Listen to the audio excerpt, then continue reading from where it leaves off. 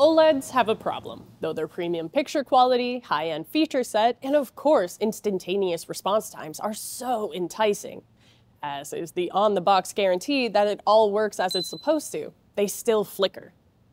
Hi, I'm Abby from Ratings.com, where we've spent the past few months overhauling our monitor test bench so you don't have to rely on side-of-the-box certifications, forum posts, YouTube snippets, and word of mouth to know how your monitor is going to perform. In this video, we're investigating the issue of VRR flicker on monitors with a focus on OLEDs.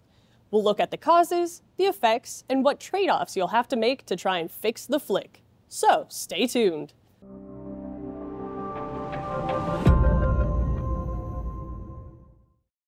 Many people have seen and experienced this phenomenon while gaming. Yet, despite it being a constant issue, it seems the only people who ever bring it up are people with flickering monitors, not reviewers.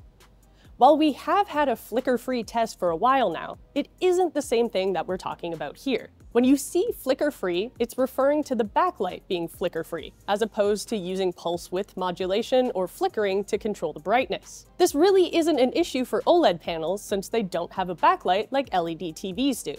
The flicker we're talking about here, VRR flicker, is caused by the implementation of variable refresh rate settings and how that interacts with pixels on the electrical level. It occurs when the frame rate is inconsistent or unstable while you have VRR enabled.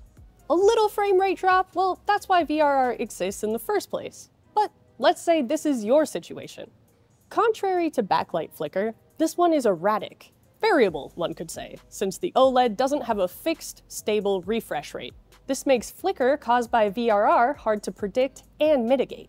The effect from flicker, though, mostly manifests in annoyance, distraction, and an uptick of Reddit posts. The human optical system is also quite sensitive to changes in luminance amplitude, also known to most people as brightness, especially if our own viewing environment is dim to begin with. What makes this type of flicker even more annoying and noticeable is that it isn't the entire screen.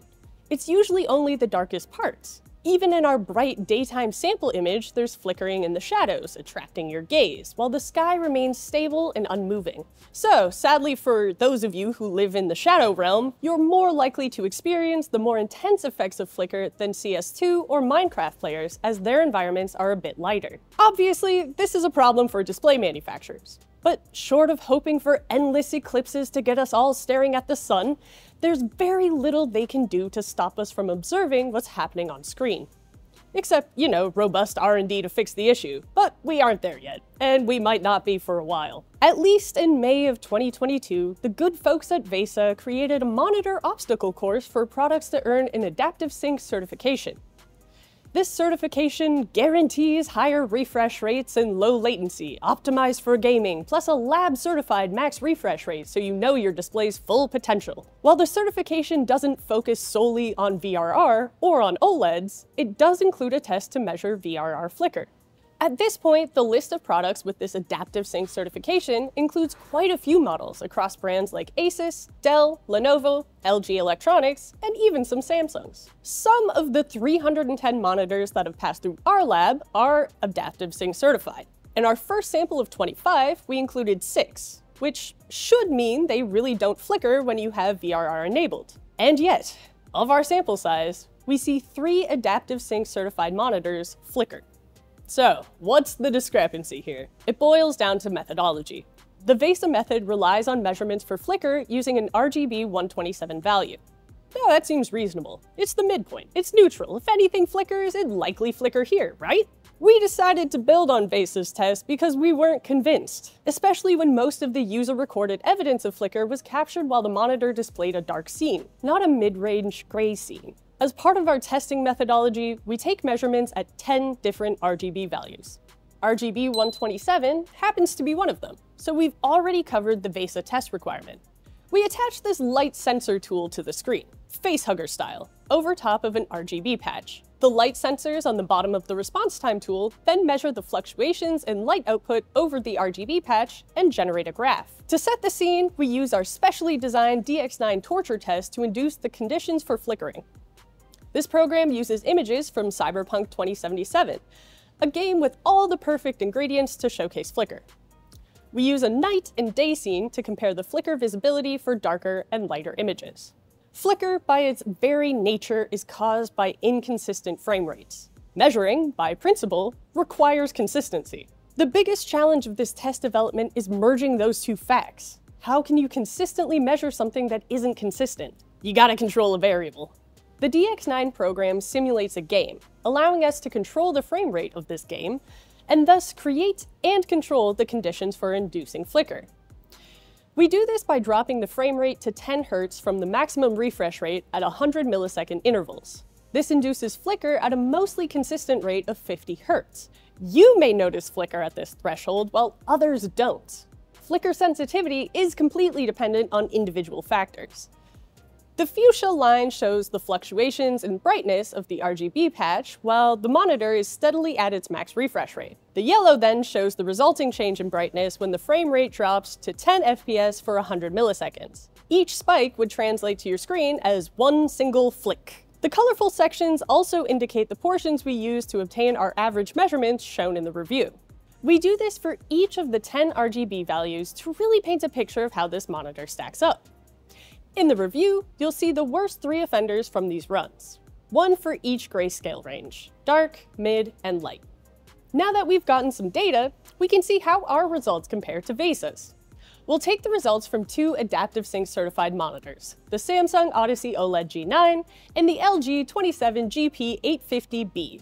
For comparison, we'll also include the Samsung Odyssey Neo G8, which has a VA panel, and the Corsair Xeneon 27QHD240, another OLED just for funsies. These last 2 monitors are not Adaptive Sync certified, for good reason. For darker RGB values, only the LG doesn't flicker. The other 3 monitors are having a little dance party. At RGB 127, importantly, only the Corsair and the Samsung Odyssey Neo G8, the monitors not Adaptive Sync certified, flicker, even though the Odyssey OLED G9 exhibited quite a bit of flicker in the dark gray range. In the lighter RGB values, even the Corsair isn't flickering as badly. Now, this is just a sampling of 4 monitors.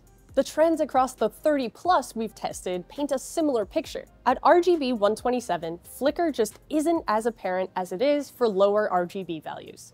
So while we appreciate VESA's attempt to categorize monitor performance, we're not convinced that their methodology paints the full picture of if or when a monitor flickers with VRR enabled, especially when it comes to OLEDs. Part of the reason to buy an OLED is its incredible contrast ratio, which helps immerse you into the world of the game, especially if you're playing a horror game.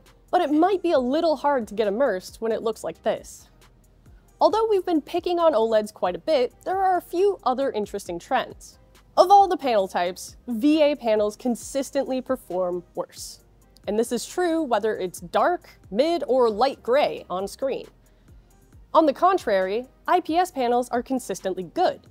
They might have a slight amount of fluctuation, but it isn't enough to appear as flicker. Likewise, though we've only tested 2 TN panels so far, they appear to also not flicker. So what does this all mean?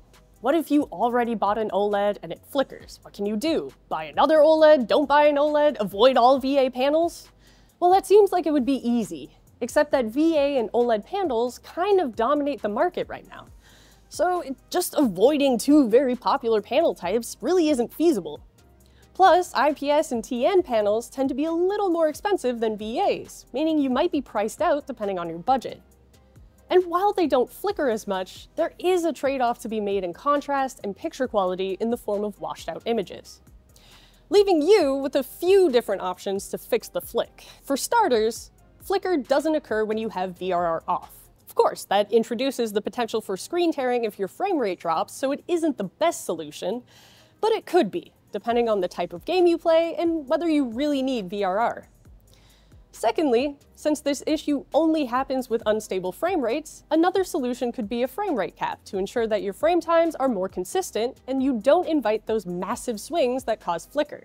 Of course, the problem there is that you might not be getting the most out of your monitor if you have to cap the refresh rate for the GPU to keep up. Meaning the last solution might just be to upgrade those components. You're a lot less likely to experience flicker with a stable frame rate, and a GPU that can support your monitor's capabilities will go a long way, especially if you're using a crazy high refresh rate OLED. At the end of the day though, the decision is yours. we're just here to help. The data for our Monitor 2.0 test bench with the new first-of-its-kind VRR Flicker test is now available over at our website. Currently, over 30 of our most popular models have been updated, and their reviews now include a video recording of the monitor on the test to showcase whether it flickers, along with the waveform graphs we showed you earlier. Just a note that due to video compression, sometimes we can't always capture what we see with our eyes, so we'll let you know in the text whether that's the case. So, while OLEDs do have a VRR flicker problem, so do VAs, it seems. And the quest for a perfect, issue-free monitor continues. Of course, what you'd consider a perfect monitor might not be the same as another, so the decision is always yours. But if you're comparing a $1,000 monitor with another $1,000 monitor, you're gonna wanna know which one will give you a headache. Until next time, I'm Abby from Ratings.com, where we help you find the best monitor for your needs. It's what? It's Asus? Who said Asus? Asus? Not Asus? Asus. Yeah, like Asus? A-S-U-S, Asus? Like the card. Got it. Yeah. Okay. Tomato, tomato, Asus, Asus.